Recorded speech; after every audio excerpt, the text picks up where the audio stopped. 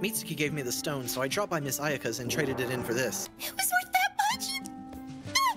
My last shirt! Take it. I don't need your charity! Your mouth says one thing, but your hands say something else. Do you have any idea how many cups of ramen I could buy with that? I could have one for every meal! I know, that's why I told you to take it.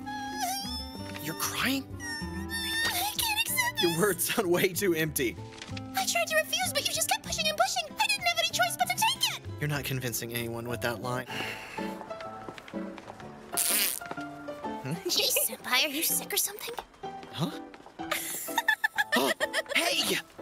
Something wrong? Don't give me that! I know what you're doing! Don't you blame me! I would never. I was simply telling you to be more careful, that's all. Yeah, right! Because you're the one who smells the worst! Did you even wash yourself all thoroughly? Of course I did!